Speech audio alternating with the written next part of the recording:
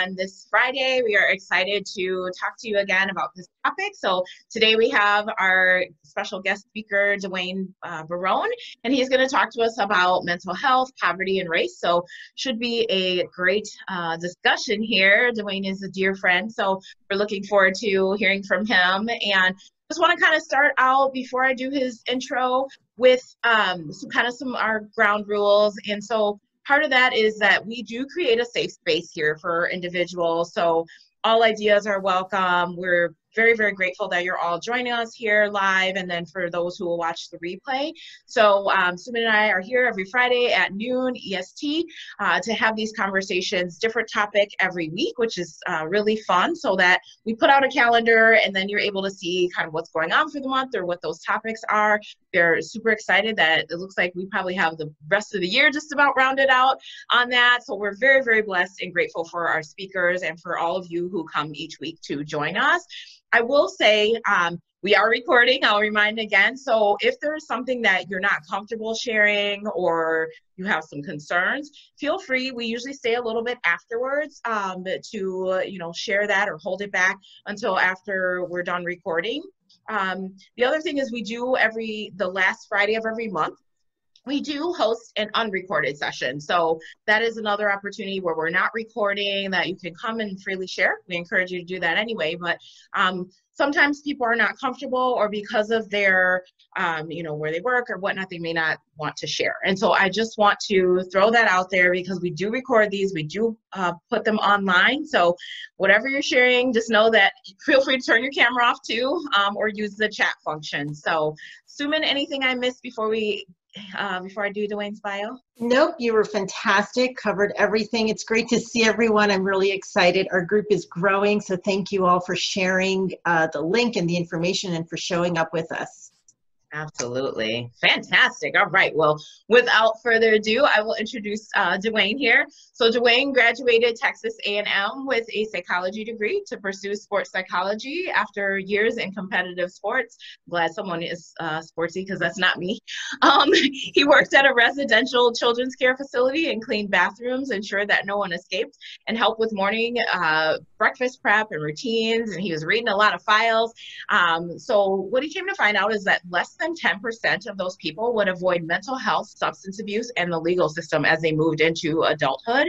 After he got his master's degree in clinical psychology, Duane spent 3 years as a case manager in community-based vocational training and employment, supporting adults with intellectual disabilities. He enjoyed the work. He wanted a greater challenge, and so he landed a mental health clinician position at a community health center where he served chronically mental ill adults who are struggling to function in the community. He helped them cope with things such as hallucinations, depression, delusions, mood swings, living skills, and support to prevent rehospitalization. Critical piece there. Duane has many lived experiences, including experiencing bullying and racism. So I can't wait to get into that with him.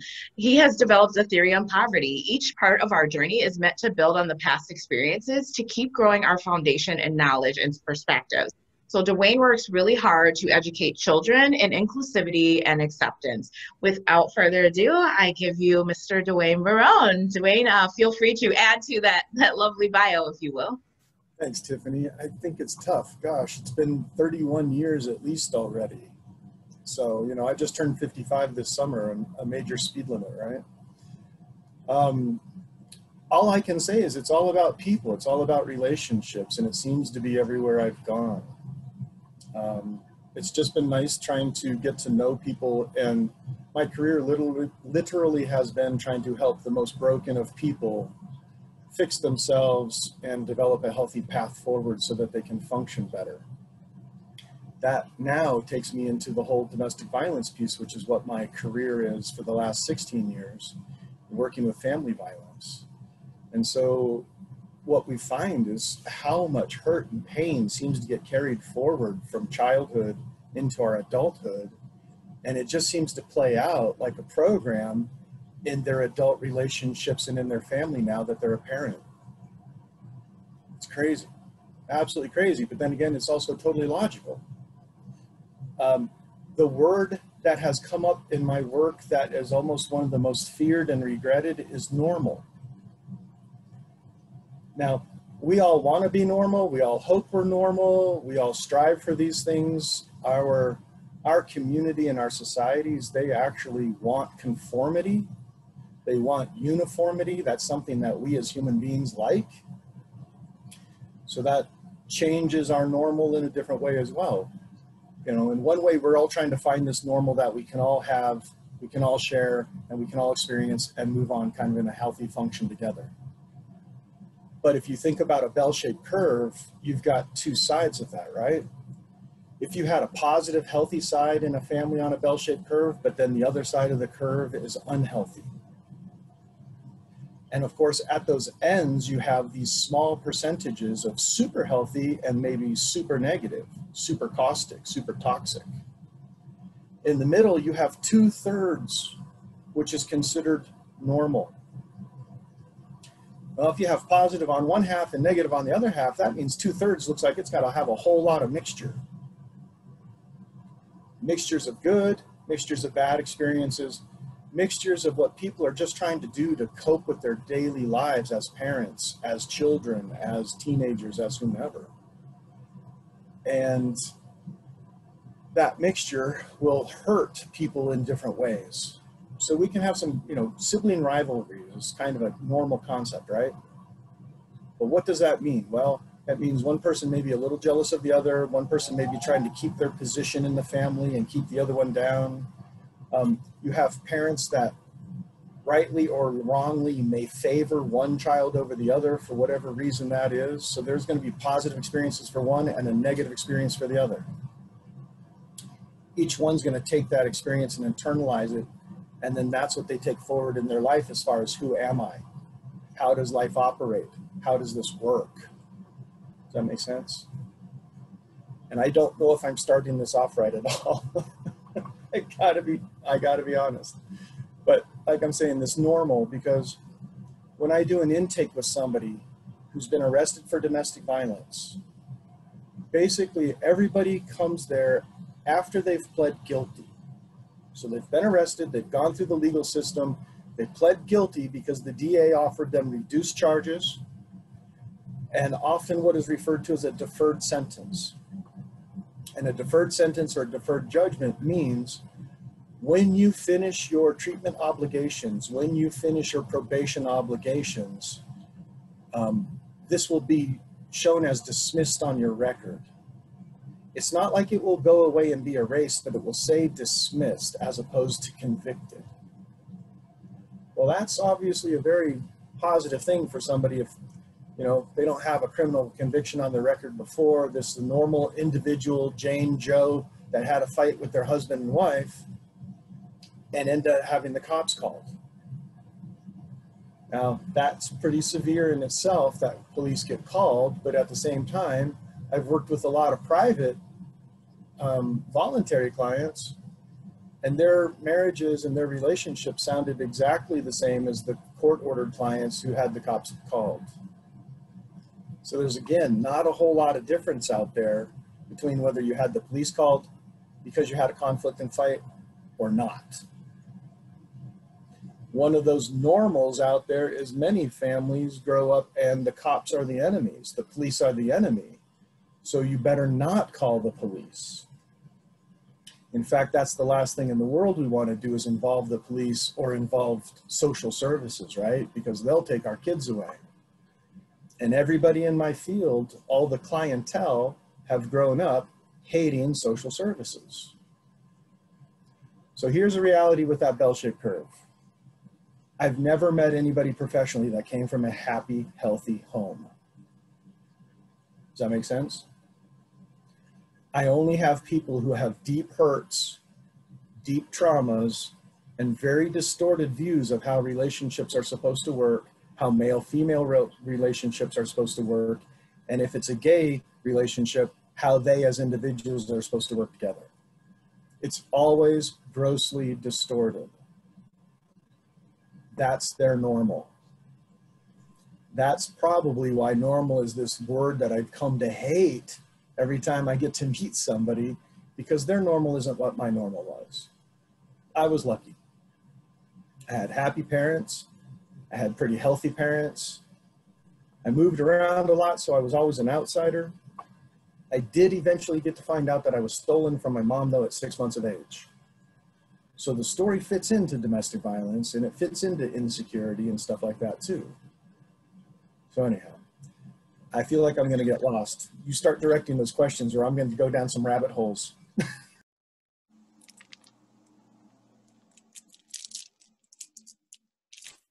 I thought I clicked. I didn't click hard enough.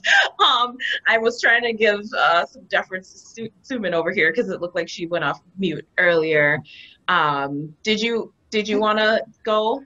I did. I had a couple of questions about what you've been talking about. So have you noticed, and I don't know if there's any research on this or anecdotal information on this, but have you noticed how socioeconomics might impact this sort of normal and how that plays a role in all of this, the work that you do? Yes, but it may or may not be what you think. So I've worked with people who were wealthy, plenty of money, but we could still fight over money because somebody could have an addiction issue. We still might not have enough money, or I still might use money to control you as an individual. When we think of the good old traditional role of a working husband and the stay-at-home wife, there's an immediate power imbalance that is built into this. And we do see that there are higher numbers and statistics of domestic violence in single household families. So it doesn't matter whether that's a wealthy family or a poor family, we still see that power imbalance and that dynamic. Now, in a poorer family, we're talking about less resources. So, you know, it's harder to pay the rent. It's harder to pay for the groceries. It's harder to pay for all the bills. It's harder to pay for any extraneous expenses and miscellaneous stuff. Male pride is a problem. That is a reality. It's a very fragile ecosystem. Men who are not working are typically very depressed, very upset. They tend to drink more. That'll take our money. That'll change my mood. That'll change my reactivity, and it sure as heck will change my reactivity level, right? So we will see that money is going to be a factor in there, because if I have an addiction issue, I need the money from me, and I'll be taking it from my family. If that money has been spent on clothes for the kids because the school year just started and groceries, and I think you spent too much money on that stuff, oh, I'm going to get mad at you, and I will fight you for it. I will fight you about it. If we're separated, money gets used frequently as a control mechanism, because again, the mom may not be working, or she's only working a low-paying part-time job. The traditional guy I work with probably likes to work about 60 hours a week in a very hands-on business.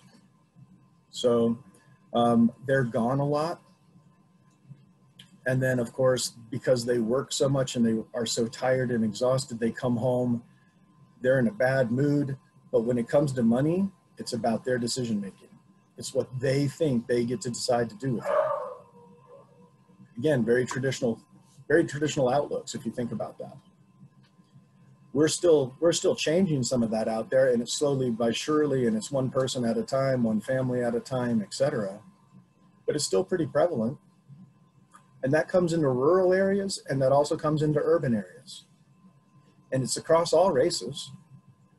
I mean, the reality is male domination's been out there forever. And I'm pretty certain, I joke with my guys all the time to try to make points. Adam would have been chasing Eve all around that garden, apple or no apple, snake or no snake. Okay? And so he wants to be in control, and it's been written into the Bible since the beginning. So it's still out there. It is still out there. So Duane, like back to, so one of the organizations that I used to work for many moons ago was a nonprofit, and we did a lot with, well, it had a nonprofit component to it, but it was a lot of group therapy, anger management, deferred prosecution, all of those types of things. So I'm very familiar with that concept, and actually I helped build the program for that, which taught me a lot. And that's how I've come to know a lot of the things you've talked about. In my experience working through that, a lot of the clients that we had were Black males. Have you seen that? We had white females, because we've opened like anger management issues, substance abuse, legal issues. There's all of those things that come into play. But what's been your experience? Have you seen a lot of disparity there? I have worked with everybody you can imagine. I have worked with Black gangbangers, Hispanic gangbangers, and Asian gangbangers. I've worked with white trailer trash. I have worked with white psychiatrists and lawyers. I have worked with every race under the sun, and I have worked with pretty much people who have immigrated from most areas of the world as well. So discrimination came into their roles every single time as a child. So whether it was kids coming from Vietnam in the 70s to Houston, whether it was kids immigrating from China to New York when they were little, it didn't matter. They always went and experienced discrimination wherever they went. They learned to fight very early to defend their honor and defend their family and defend themselves. So I don't know how that fits into the question, but yeah, I mean, I've seen plenty of people that have long records, if you might say. I've had people who have zero criminal history, and again, that comes across all races. And I've had people who have incredibly long rap sheets, and that's come across all races. So I couldn't tell you that one group of people had a longer rap sheet than the other group of people, because I've worked with a lot of poor whites, and so their rap sheet looks about the same as the poor Black man. But it also looks the same as the poor Hispanic man and the poor Asian man. They all have basically the same types of rap sheet too, same types of crimes. It's so interesting. Have you seen from the perspective of recidivism, have you seen, or how have you seen kind of the system either fail people, or how has that kind of impacted whether or not these offenses kind of reoccur? Okay. Well, two things about that. Being socially enfranchised, such as a working individual who's got their family and has personal goals and things like that they want to attain educationally and career-wise, those people tend to succeed much more. Those people tend to be more motivated and invested in the process and the learning. The ones who are socially disenfranchised, not working, prefer not to work, would prefer the criminal life, they're the ones who will not succeed. So there's something in their personalities, there's something in their psychology, there's something in their way of life that they're not willing to change and look at. Is that going in the right direction? Because the recidivism piece really is going to come down to, do I choose to stay abusive? Do I choose to use violence and anger in my problem solving and trying to control the situations? A lot of times when I've seen people, for instance, I've got a new guy, he's relatively young, he's probably in his early 30s by now. He was arrested and went somewhere else 10 years ago for domestic violence. It was in another relationship, it was with a different person, you know, he continued to live his life, and maybe he lived a little better, and maybe he really didn't. A lot of times the people in their 20s don't internalize the information enough. They're a little too bulletproof, they're a little too immortal still. Again, older clients tend to do better at wanting to internalize it, seeing it a little bit more clearly, willing to open up their minds a little bit more. They tend to be a little bit more invested and motivated to keep their families healthy and put back together. People that I've personally worked with that recidivated, they did tend to have much less severe incidents. So they had definitely got rid of the worst of their aggressive behaviors. They may have been arrested at one point for something like a third-degree assault in the past, and this time it was only a harassment. Maybe it was a threatening text. Maybe it was an angry text as opposed to actually putting hands on somebody as they had in the past. So we see a harm reduction effect, hopefully. And the people who aren't going to change, hopefully we can identify them relatively quickly, probably before the mid stage of treatment, and get rid of them, because often they're too caustic, they're too toxic to the group process. So as far as recidivism goes and stuff like that, issues associated with recidivism are going to be personality traits. So somebody who has antisocial personality, which is very much criminal thinking, I don't need to follow the rules, I don't have to care about anybody else, there is no compassion. Those people probably will not change.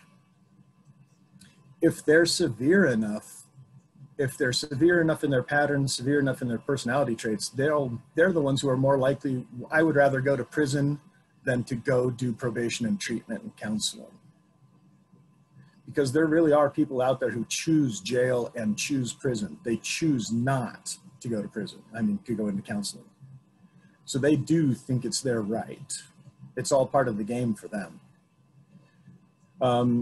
You see a lot of narcissism, of course. And again, that sounds terrible when you see it maybe in our public as ugly as we're seeing it right now. And I guess I'll try to keep the politics out of it, but ultimately we see a horrible narcissist out there in the public every day. And he probably represents the worst of it. But on the flip side of it, one of the things about its narcissism is it's not always that I feel superior. Sometimes I actually feel very inferior. And often what this really is I came from a family where I wasn't valued, I wasn't respected, I didn't feel loved, I didn't receive all this nurturing that I need. And in fact, I got just the opposite. Well, at that point, an individual is probably going to get pretty selfish inside themselves. And when I grow up, when I get out of here, I'm going to go live my life my way. I'm going to go do what I want to do. Nobody's going to tell me this. Nobody's going to tell me that. So what will happen is they'll get into a relationship later on, and ultimately they're looking to take from the relationship whatever they can because they didn't get anything in the family growing up. And they do it very subconsciously, and they don't understand that it's happening too much. It can go from subtle to very overt. And then usually the more overt it is, the more obvious the abuses are going to be. And then hopefully a victim will be more capable of doing something for themselves. Interesting. So we actually have 2 questions in the comment section. Okay. So the first one, and there might have been some allusion to the answers to these, but it would be great if we can just sort of focus on the questions here. So the first one is, what is the relationship between poverty levels and the All Lives Matter movement? Are poor white people more inclined than richer ones to be against supportive initiatives for underrepresented groups, like in the war between the poor? I am going to say I honestly have no idea. I don't know, but my speculation is that, because I've worked with a lot of poor whites, and I've seen a lot of poor whites who are more liberal and probably very much more in tune with the poor black situation and experience. But I've also seen very poor whites who are so ultra right wing that they're still always in judgment of others. So I think that's going to depend a little bit on really who you're talking to and potentially what part of the country you're in. I don't know if that helps enough. I don't know if it helps enough, but my personal feelings about the whole All Lives Matter thing is that it's basically people who are ignorant and really don't want to look at the bigger situation. I think their belief is that if I say everybody matters, then that means that I am not racist. And I really think that is a cover-up. And, you know, I remember in the, I guess it was the 80s, early 90s, when I was first going through a lot of diversity and cultural trainings and stuff like that. I remember as I believed a conscious white man, a very caring white man, I still struggled with the guilt of our ancestry and what my role would be, as far as was my role about the past or is my role going forward. So obviously had to deal with a lot of the guilt. And I remember in the beginning, and I think I'd put this in an email to us, the concept of colorblind seemed like a reasonable place to be when you're coming out of the super racist 70s. And colorblind, I think when it originally kind of formulated, was more like, I am not looking at your color to determine who you are and how I feel about you. I think it was legitimate that I'm literally not going to look at your color in our relationship. I think over time it may have evolved into an easy place to settle and like I don't care with apathy. I think now, because this is several decades later, 2.5 decades later, we have to see color. And if we refuse to see color, that's keeping our eyes closed. Because I need to see your color to have a sense of what you may have gone through and experienced. We need compassion and empathy out there, and it's absent, and it seems half of the population, right? We need compassion to understand, what did other people go through? What are they feeling on a daily basis? And it is interesting because one of the really cool aspects of the therapy I provide to very angry and aggressive individuals is they start caring about other people again. They start listening to the other person's experience again. They start trying to put themselves in that person's shoes and remind themselves, oh yeah, that's right, I've been here too, instead of just having the defenses up of, I don't care, it's all about me. Did that help? I always feel like I go the wrong direction. No, you're doing great. It actually, I think it was a great response to that question. And so the next question listed here is, do you think that economic support can help those people who are struggling more with mental health issues? Yes, and I very much believe in the bottom-up economics versus the top-down economics. I did start a business major, right? Because ultimately I see the political divide as one of selfishness versus willing to help others. And I think one of the problems that has happened is when you see the adversities that minorities have faced in our country for so long, that if you don't continue to help, then you're just going to leave people stuck. And again, as I see kind of conservative political theory, I had my personal struggles, whatever family I came out of. I had to go through this, I had to go through that. I went through all my life. I got to my success, so I want to keep every dime I've got. And oh, by the way, I want less government so I can keep more money. I think the liberal side of the equation has always been more about compassion and understanding and trying to help others achieve more of an equality across our country and across all races. And it didn't matter whether you're Black or Hispanic. If you come to this country because it was about freedom and about the ability to find your future, then why should we hold anybody back? Why wouldn't we create systems that are about helping everybody? And again, whether you're poor white, poor Black, poor Hispanic, or poor Asian, shouldn't matter. If you need help, you need help. But part of what you have to get in to do in those impoverished areas, though, is also change the psychology. You can't just give money, because you can create programs, that educate, and I think you can create programs that teach job skills, and I think you can create programs that get people into that functional part of society so that they get enfranchised. But and that's the only way to change their psychology. But I think if you only throw money as the resource, then you won't really change anybody's psychology, because they see themselves as victims. They see themselves as victims of history. They see themselves as victims of the system. They see themselves as victims of today. And unfortunately, whether we're talking about economics or whether we're talking about domestic violence, learned helplessness is a thing. Learned helplessness is so real that you will stay stuck, because I don't believe that I've got any hope, any help, any worth, or anything else like that.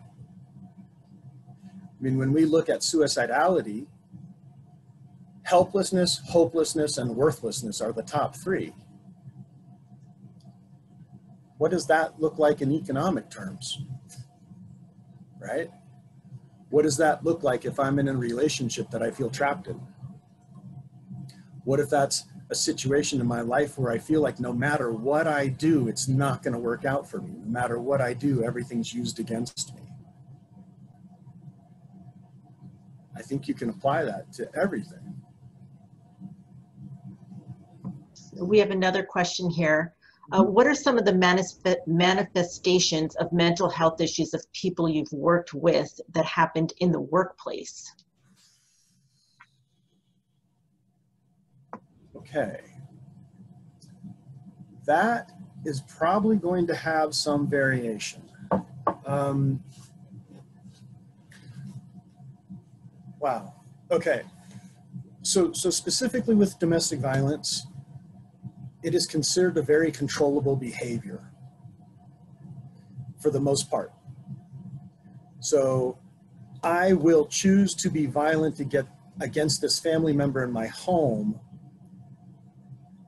and allegedly that means I won't act violent against people in my workplace. Allegedly. Now, potentially, when I look at the people I've worked with, that may apply to the white-collar workers in professional jobs, because their reputations of how people see them is very important to them and critical, right? So I might put on this wonderful face at work. I might be this incredibly supportive and maybe encouraging, supportive individual at work, but obviously not at home. Well, being that dichotomous doesn't really make sense. So maybe this person is still kind of tough, they're still kind of mean, they're maybe not very compassionate at work, at a white collar kind of setting, a professional setting. They have an intensity about them, perhaps. But most of the guys I've worked with work with their hands, and they're in blue collar labor jobs, and they're yelling and shouting at each other all the time at work. They'll miss work for depression issues. They'll drink a lot for depression issues. They're irritable all the time, so they're highly reactive. They get into conflicts with coworkers constantly. That's actually a sign of a mental health issue, is how poorly do I function with my coworkers? Am I yelling and shouting at them? Am I cussing them out? Am I calling them out? And guys have been known to fight at work. I would have to call that a sign. I mean, I understand that being born with the XY combination makes us potentially more aggressive because of the testosterone. But it's amazing how many of the guys I work with have grown up watching the old country, the old cowboy movies where you walk into the bar and you grab a couple of drinks and you have a beef with somebody, and so you throw down and might makes right. They still operate that way because it was the role modeling they had. It was the normal they saw growing up. So I think it does matter, professional workplace versus more of a blue-collar work environment. Absenteeism is a mental health symptom. The substance abuse piece, definitely. And they usually go hand in hand. So I know that you spoke earlier about how programs and different things that could potentially be available to help change sort of the patterns. Mhm. I'd love if you would talk a little bit about the STARS program that you work on, or that's your baby in essence, because I think you're doing some amazing, impactful work. Well, and I guess where I would be focusing in on there is I'm trying to help change the mentality of the kids. Mm-hmm. I'm not there to be able to offer them a job opportunity, but what I would hopefully be able to do is give them some information that might even spark their curiosity towards careers in the future by just simply being able to explain what the work is about. You know, it's about helping people who aren't functioning well in life, feel broken in some form or fashion. So with STARS, one of the interesting concepts is I've worked with thousands of people by now, and probably at least 2,000 men. And it seems that so many of them said, I wish I had this in high school. I would have been a better man, I would have been a better husband, and I would have been a better father. Now I remind them that they were very bulletproof and pretty immortal back in their teenage days, and they probably would have thought I was full of crap and don't tell me what I need to know about relationships and yada, yada, yada. And there's usually a pregnant pause and they agree. But they're like, but I would like to think that eventually it would resonate, that eventually it would kick in. And that I would start to see that there was more truth to it type of thing. Well, the other interesting part is I have worked with teenagers over the years. I've worked with teenage girls when I worked in Division of Youth Corrections. All the information I shared with them through the domestic violence stuff all resonated because they saw it all so clearly in their homes. The teenagers that I've worked with in outpatient counseling, the beauty of working with teenagers is that they listen and they actually are hearing this information. And because they're still so young, the logic of it resonates. I haven't had a teenager yet. They go, oh yeah, that's totally right. That totally makes sense. And it's funny because we grew up thinking that humans are so illogical, that human reactions are so illogical.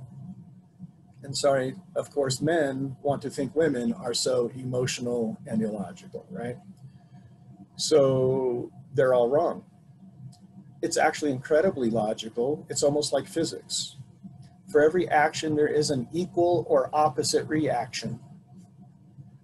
So when we look at something like, we treat others how to treat us. We teach others how to treat us. It's a simple statement. If I treat you with aggression, what are your possible responses? You can either aggress back at me because obviously aggression is okay, or you may choose to passively back away from me because that's scary, right? Well, if I'm an aggressive individual and I like conflict, I don't mind that you fight back with me. That's cool. That's part of my vibe. That's part of my gig. Well, if I want to be in total control, though, I might go find a passive individual who's going to back away from my intimidation. Well, on the flip side, if I'm that passive person and I just take it, I am teaching you to continue to control me and to abuse me. If I get in your grill and I fight you, I've become just as bad as you. So I am always trying to teach people about assertiveness, that middle ground, firm but fair, clear, concise, respectful, use the right words, ask the right questions, talk about your needs, talk about your feelings, talk about concerns, right? Well, if we can teach that to children in schools, then I'm hoping we can get rid of some teen dating violence because the statistics equal that of the adult dating world. We could reduce bullying. Hopefully we could reduce substance abuse. And hopefully we could also make an impact on school shootings. Because bullying has been associated with the shooters, mental health issues have been associated with the shooters, and so have personality disorders. So I think we need to do a few different things. One, I think we need to teach educators about the kids that they're concerned about. And I think we need to teach them who those kids are so they can take a better approach. For instance, the alternative high school, the current alternative high school system is much better at caring for their kids, understanding their needs, and helping them succeed. Very, very different method of old traditional schools. I want to teach the general population about all of humanity. Because if I teach the general population, as one gentleman said, you know, we've seen this before and we've heard this before, but we didn't know why we need to pay so much attention to it. Now that I've seen it, I can't ignore it again because I understand what it goes to. So the general population becomes incredibly important because for a long time, of course, they're just going to ignore it because they don't think they're part of the problem. Well, I've worked with a lot of kids who are considered emos and goths. Those are those kids that are marginalized. Those are the kids that are depressed, they're anxious, they're abused at home, they feel rejected at home, they feel devalued at home. Well, they feel the same thing at school. So they're the marginalized kid off in the side. Well, they're the easy fodder for the bully, right? And the general population, they just look at them as weird and strange, but they don't know who they are and what they're going through. I want the general population to understand who that kid is so they can pull them into the fold, change their experience, help them have a healthier life. I want to explain to the general population about where the bully comes from. Because the bully is a kid who felt powerless, weak, and helpless at home. And as a boy, you're not allowed to be that. As a man, you are not allowed to be that. You are supposed to be tough. You have to take on all challenges. You cannot back down from a fight. You have to protect your family. Well, if I can't protect them from my dad, or I can't protect them from my mom, now I feel very powerless, and I feel weak, and I actually feel guilty and self-hatred. Well, I can't be stuck there. So how do I go feel powerful? I go find somebody to pick on so I can feel strong. So that's what the bully's doing. Well, if we teach the main population about the bully's dynamics, then we can also teach them to buffer the kid that's marginalized. So bring the kid into the fold and help buffer and protect that kid. Have the general population be able to stand up to the bully. Teach the bully about who they are and get them thinking about themselves now as opposed to when they're 35 and court ordered. And it's interesting because I was able to go to Mountain Vista High School. We've been doing racquetball lessons with their kids for a long time.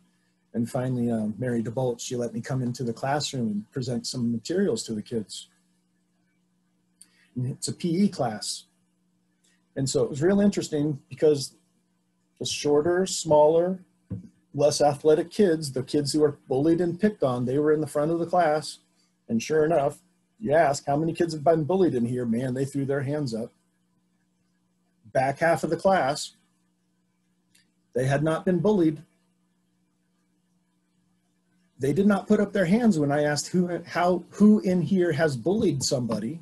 They didn't put their hands up, but boy, I'll tell you what, their heads went down. They gave it away just like that. And it was also interesting because you could watch their faces as you would go through the conversations, and you could watch and see how the information hit them. You could see how it would resonate. And so the idea is that if you get them thinking now, they'll be better off down the road. I want to say that I'm trying to help them rewrite the programs that they received, that I want to help them avoid the pitfalls that their parents may have put down on the road ahead of them. I want to give them the opportunity to change their futures. So that's the idea, is bring curriculum into schools, educate kids. I used student athletes for healthy relationships as an avenue, targeting athletes because again, so many of the men I worked with were student athletes in high school. One of the really common stories is that they had athletic scholarships, but they lost them. And they often lost them in the summer after their high school year, where they were out partying with friends and get into some sort of drunk driving accident, or they get injured. They lose their scholarship and now they're pissed off. And when they are mad, they start drinking. And when they're mad, they start fighting. And when they're mad, all that stuff comes out. They have a lot of deep regrets that have to be worked through when they come into therapy. And there's a reason it lasts 9 months to 12 months. Because they have a whole life to unravel. I figure if we give the kids the information now while they're young, they can consciously process it and they can be more conscious going forward and they can change that future.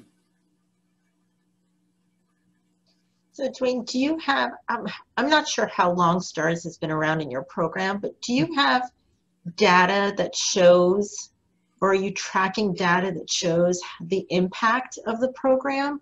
And the reason I'm asking that is, again, you know, you talked about the adults that you were, who have said, I wish I had a program like this when I was younger. But as a youngster, they're like, you're talking crap. It does, you know, we're invincible. Nothing's going to stop us, right? So I'm curious as to whether there's any tracking mechanism or if you are seeing any positive impact coming out of this, even if it's one person. I mean, to a certain extent, no, not yet, because I've only worked with maybe 150 kids so far. I haven't really had a chance to kind of track them down and find out anything about them or anything like that. And certainly didn't get any contact information and stuff like a research project would. Right now, I still have to develop some pre-post, you know, questionnaires and stuff like that of what did you think beforehand? What did you learn from this? What did you gain from it? I have to probably come up with some qualitative stuff first before I really get into the quantitative. Not enough exposure yet to people. Just trying to get a handle on how to present it, because ultimately I only founded STARS on Valentine's Day 2018. So we're only about 2.5 years old. The first year was still trying to develop the concept and trying to get some people to support it and recognize the mission and care about it at all, while trying to get into some schools and get it, you know, presented into the classroom a little bit. And that's a struggle. That is a huge struggle. It's a scary topic if you talk about domestic violence. It's a really scary topic when you talk about school shootings. And I don't think people really want to let that come in the front door. That's why, again, I'm also hoping that I can come in through athletic departments. So if I can work with the student athletes and sort of avoid the school principal, maybe I can get through. But we'll see. It's a struggle. Yep. And we all know that, you know, for the most part, student athletes are the most popular, are the ones that a lot of students look up to or kind of hoped that they would do, you know, that they can be like the quarterback or the so on and so forth. And so maybe, again, I think it's a great avenue that if you're going and working with those students, that there might be some kind of a trickle down effect. Yeah. Absolutely, and that's the whole idea. Is I would like schools to consider that we were trying to develop ambassadors of change, and that yes, student athletes are often student leaders, and if we get them to buy in, then the rest may follow. And if we get them to buy in, that's at least half the population. I'd say that's a win, right? Now we do have this new mechanism of trying to get STARS into schools, and thank God I have the mechanism of the book, because I haven't worked with little kids. I mean, I've worked with teenagers and I've worked with adults. So I have to admit, at times when I'm trying to bring a message to the little ones, it's kind of a struggle. But the book, The Big Fire, which of course, Tiffany's book, Stripes, is just the absolute accompaniment and follow. you know, Tiffany and I were both given this opportunity to contribute to the book series Bruno's Amazing Adventures, which is hosted by the Freebird Foundation of Evergreen. Somebody I know from a few years ago. She's the executive director. She started the concept with the books, etc. Surprised the snot out of me back in February when she asked me to write a book. And then I was amazed at the outcome of it. Then Tiffany, that's how we met Tiffany. She came in as a co-author as well.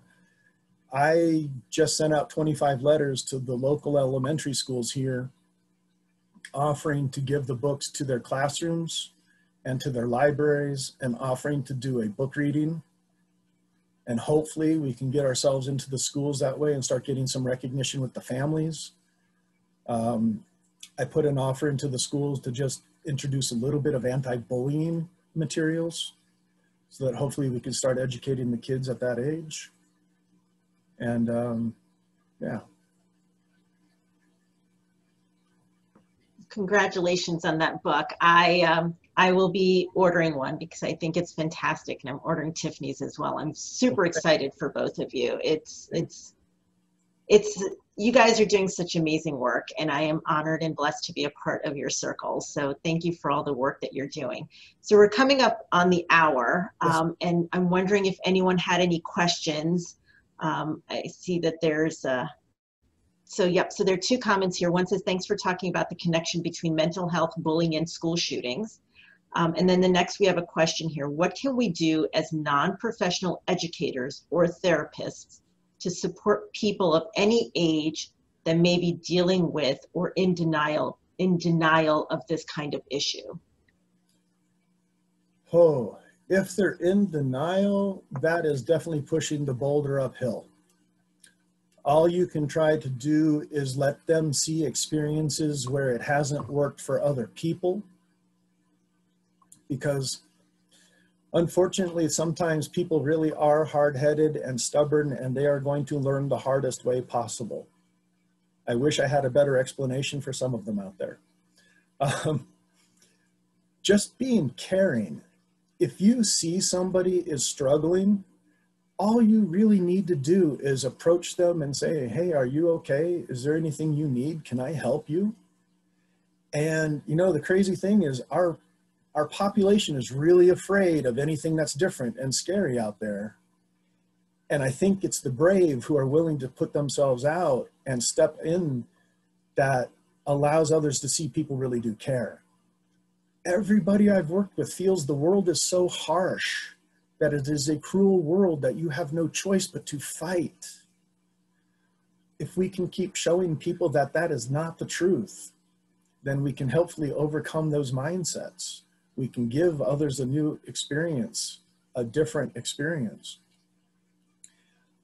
Just ask, what can I do to help you? Is there anybody I can contact? You know, what do you need from me? And sometimes it's just being able to put your hand on a shoulder and say, you know what, life is really tough at times, and I know you're going to get through it. So put something positive in there to let them try to internalize it. Because again, the people who are struggling, they do not have a positive internal dialogue. They have a very negative internal dialogue that was put in there from childhood. They don't believe in themselves. They don't believe in the future. It's funny, with the racquetball classes that we've been doing for years, every once in a while you'll get a child who comes through who does not look very athletic. And I remembered this one girl, you know, she had this super long black hair. It was all over her face. Everything she wore was black. She just, you know, the whole vibe. And I said to her, I put my hand on her shoulder and I said, look, it's gonna get better. It's gonna be okay. It won't be as bad as it seems right now. And she just was stunned. She just had this stunned look on her face, and then it sank in, and then she just had this big grin. She said, thanks. If you can see somebody's in that position, just offer that. That's the best you can do. Thank you for that. I think a lot of people don't realize that it is literally as simple as asking someone, how are you?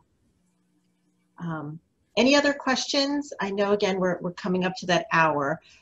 Tiffany and I and Duane, I hope you'll stay another few minutes afterwards when we stop the recording in case people have questions and comments that they want to make offline. Absolutely. And if there are no other questions, Duane, thank you so much for joining us.